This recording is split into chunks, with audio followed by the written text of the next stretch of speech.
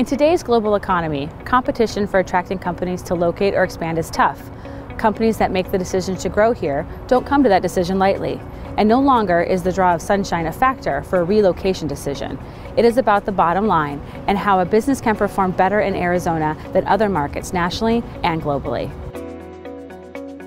Where Arizona was unique for us is it had a tremendous talent pool. So if you look at the market here, it's the 6th largest market, but it's still a reasonable economy for people to come in, to be able to build homes, to have an opportunity to live close to the office. Arizona has really been a perfect fit for Campus Logic because we work in educational technology. We partner with colleges and universities. Arizona, and specifically Phoenix, is kind of a hotbed for innovation in education. So the 3 universities being located as close as they are, it allows us early on to get connected with students as sophomores and juniors, do internship programs. In rural Arizona, economic policy is really helping our region by keeping the cost of doing business low. The legislature has done a very good job with keeping Arizona very competitive with our neighbors. We did look at a few other states and we decided that Arizona was a little bit more friendly in terms of cost of living and as well as projected growth for the state over the next 4 to 5 years.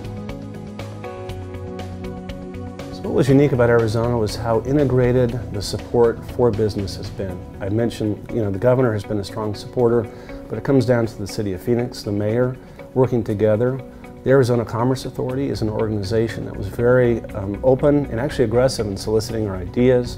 That's something that it's difficult to find states that fully get that. They'll have maybe a strong mayor, but then the governor isn't as supportive. So those key issues. The city of Gilbert has been fantastic for Campus Logic. The mayor's office and the folks there have checked in with us on a quarterly basis, wanting to know if they could help us find space, office space, for our growing workforce. Maricopa County, oh my gosh, I couldn't believe, we participate actively with some of their programs such as the Year Up program and the coaching and the mentoring there. They were also very welcoming to say, what do you need? How do we help you find talent, engage within the community, and do some of the programs that you're looking for. The partners that came across, groups like the ACA and GPAC and so forth, came forward and said, what do you need? What information? How do we get that for you?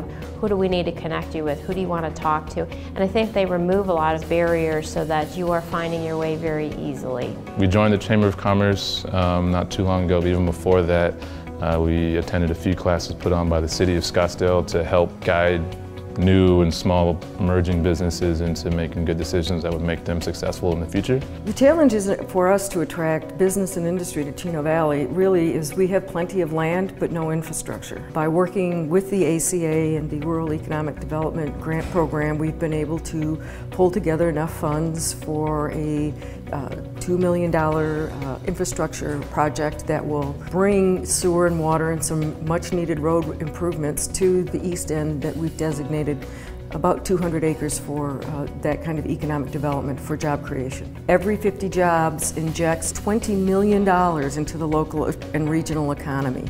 So that's a pretty good return on investment. Arizona has sent a very clear message to business from the governor on down that this is a place that businesses can be committed to not only come, but to grow and to consider growing long term.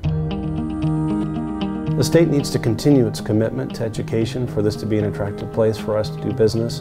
That's both on K through 12 as well as on the higher level post-high school and graduate level work. I think what Arizona can do to stay competitive, to keep the growing companies that are here in Arizona, is continue to invest in things like infrastructure, making sure that there is a new growing workforce all the time of students who are graduating with an entrepreneurial spirit. So Farmers is a Fortune 500 company, and Arizona has shown to us that this is a great place to grow and to expand. And we believe that if Arizona continues its focus on consistent tax policy, labor employment laws, mitigating litigation and explosive litigation costs, its commitment to education, all these factors make Phoenix and Arizona in general a great place to grow your business. As reflected, economic development comes in many different shapes and sizes. In southern Arizona, recent wins include Caterpillar locating a regional headquarters in downtown Tucson and bringing between 600 and 1,000 high-paying jobs. The economic impact is expected to be in excess of $600 million. And Raytheon is expanding, adding 2,000 jobs and investing upwards of $400 million in construction spending alone.